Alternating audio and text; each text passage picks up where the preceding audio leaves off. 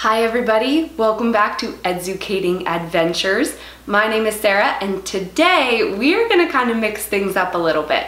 I know a lot of the time here on Educating we talk about amazing animals, but today we are going to be talking about plants and all of the incredible adaptations that they use to survive in their environment. So let's go ahead and jump in learning all about plants.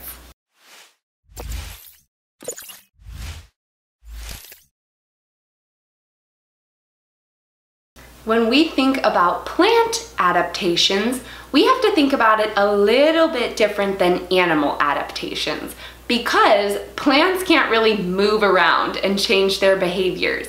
So when we're talking about plant adaptations, we're talking about things that plants have that help them to survive in their particular environment, that helps them to overcome any challenges that they might face where they live. So I want you guys to think for just a second, what are some of the challenges that plants might have to evolve or adapt to overcome over time? This is a good time for you guys to stop the video and discuss as a class what type of challenges you think that plants have to overcome.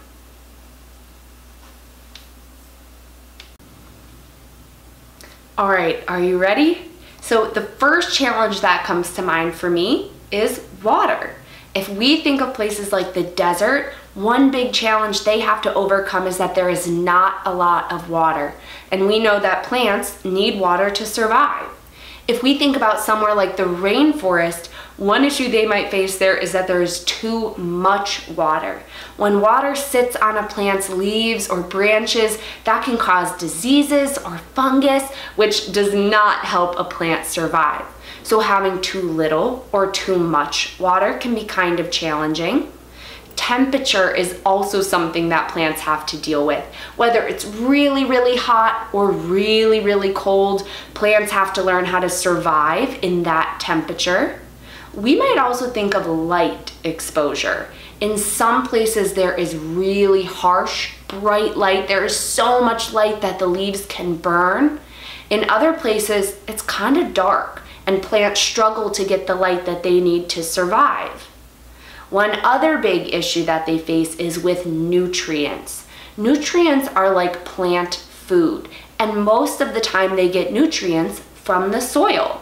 When there's not enough nutrients to go around for all of the plants, they can struggle to grow and survive. One last issue that animals have to deal with in order to survive are herbivores. They need to look out for animals that want to eat them. Being eaten is not good for a plant, so they have adapted many different ways to avoid becoming lunch for lots of different species. Let's start off with these rain adaptations. So we're going to start with the desert, somewhere that does not get a lot of rain. So when it does rain, it's really important that these plants are able to absorb that water as fast as they can. And to do that, a lot of the times, they have wide, shallow roots. And those wide, shallow roots are able to absorb a lot of water before that rain evaporates, before it turns into water vapor and goes back up into the clouds. So wide, shallow roots we might find on a saguaro cactus. Saguaro cacti have roots that are as wide as they are tall. So if the cactus is 20 feet tall, they have roots going out in every direction for 20 feet. That helps them absorb a lot of water. Then plants need to be able to store that water to use during the times of the year when there's not a lot of water around. So we might think of the Baobab tree, which we would usually find we might picture on the African savanna.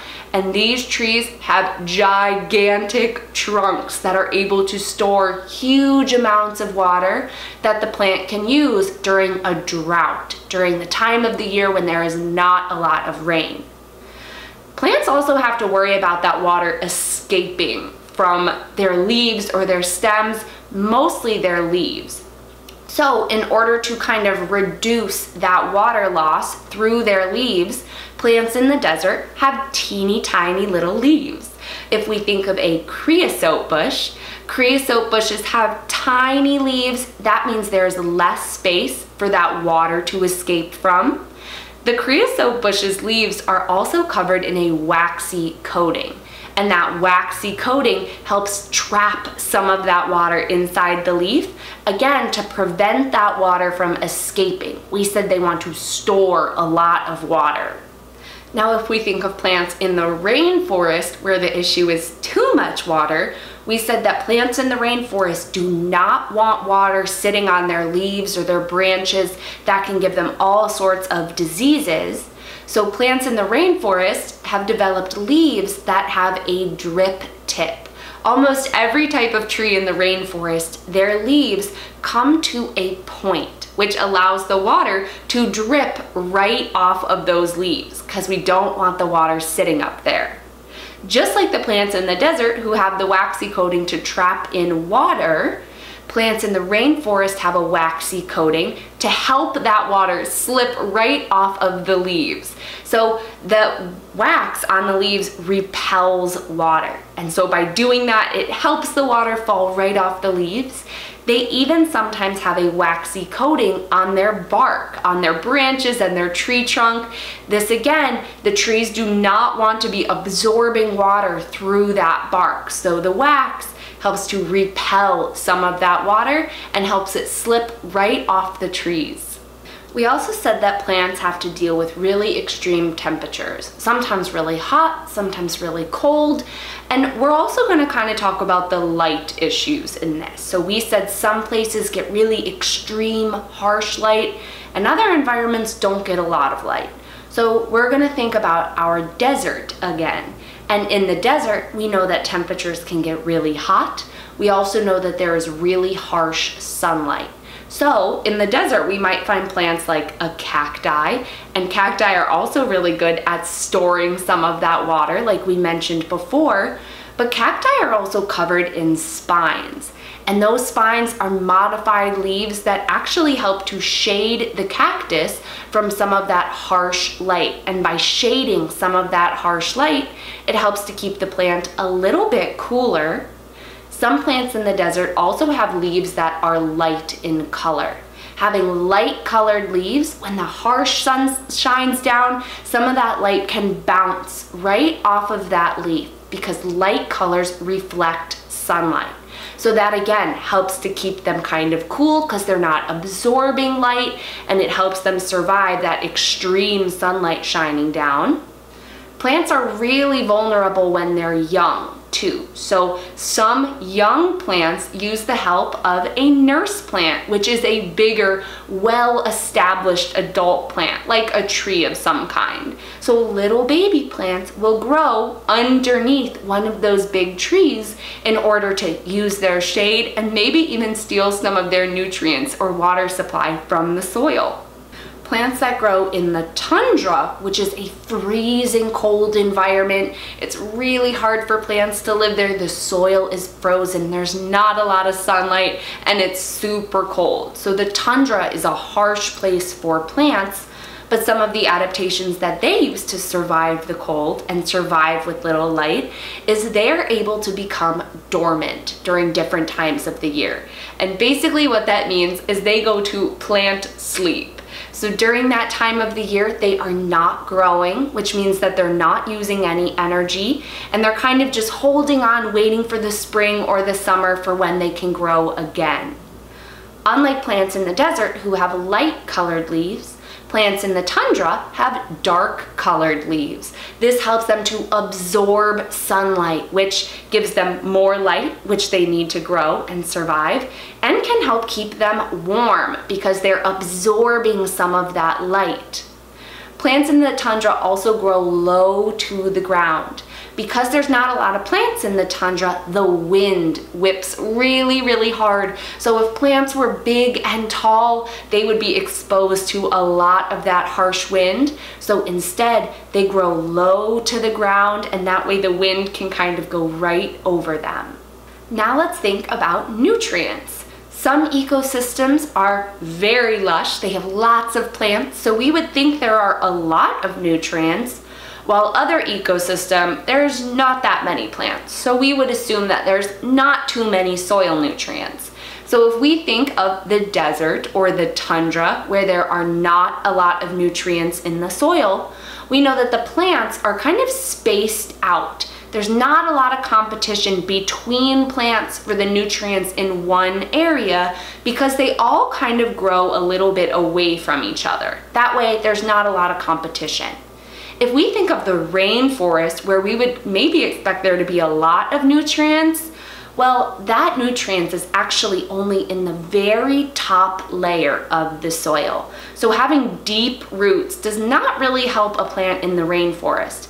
Just like we said, the saguaro has wide, shallow roots to help it absorb rainwater. Plants in the rainforest, a lot of the times, have wide, shallow roots to help them absorb nutrients, because that nutrients is in the very shallow parts of the soil. And because there are so many plants in the rainforest that are all competing for these nutrients, some plants have gotten creative. A bromeliad actually sometimes doesn't even grow in the soil. Sometimes it grows on tree branches. And the roots, they don't pull nutrients from the soil. The plant is actually able to pull nutrients from the air. So that helps them to avoid some of that competition with all the other plants. But even cooler than a bromeliad is a pitcher plant. Pitcher plants produce a really sweet smelling nectar in their leaves, this really yummy stuff that attracts lots of different types of insects. And sometimes when the insects come over to investigate, they might slip and fall into the pitcher. And then, believe it or not, the pitcher plant eats the bugs. And any nutrients that were in that bugs goes into the pitcher plant. So the pitcher plant actually gets nutrients by eating little animals instead of competing with other plants for nutrients in the soil, which is kind of crazy. The last challenge that we said plants have to overcome is being eaten. In almost every environment where we find plants, we also find herbivores, or animals that eat plants. So they have developed some adaptations that help them to avoid being eaten. If we think back to that creosote bush that we mentioned that lives in the desert, we said it has that waxy coating that helps trap in water, but that waxy coating also does not taste good. So there are just a couple animals that are able to eat the creosote bush, even though it doesn't taste very good. If we think of the acacia trees that live on the African savanna, we know that giraffes and elephants love to eat acacia trees, but those leaves can actually become poisonous once they start being eaten. The tree kind of creates these poison once it senses that there is danger. And not only does that tree itself become poisonous, it also sets out a gas that tells all the other acacia trees in the area that there's danger and to start creating those poisons as well. So giraffes, they cannot feed on the same acacia tree forever. They eventually have to move upwind to where there are new acacia trees that haven't started to release that poison yet. The last and probably most obvious way that plants avoid being eaten is by being covered in thorns. If we think back to that cactus that we mentioned before that uses its spines to help shade the rest of the plant, those spines also help it avoid being eaten. Most animals do not want to take a big bite into something covered in spines, but there are a couple animals that have developed adaptations that help them to navigate those spines. The acacia tree is also covered in spines, and the giraffe uses its super long tongue to reach in between all of those spines to pull off of the leaves. So even though the plants are adapting to overcome all of these challenges, sometimes the animals are adapting too in order to be able to eat these plants. So now we know that it's not just animals that are adapting, it's plants too. All living organisms need to adapt in order to be able to survive in their environment. I hope you guys had a great time learning about plants today, and now you can look at some different plants and think about exactly what kind of amazing things that they do to help them survive. We have way more information about plants and their adaptations on our website, edzucating.com. The link is below. Feel free to go check that out, and I hope we see you guys next time at our next Edzucating adventure.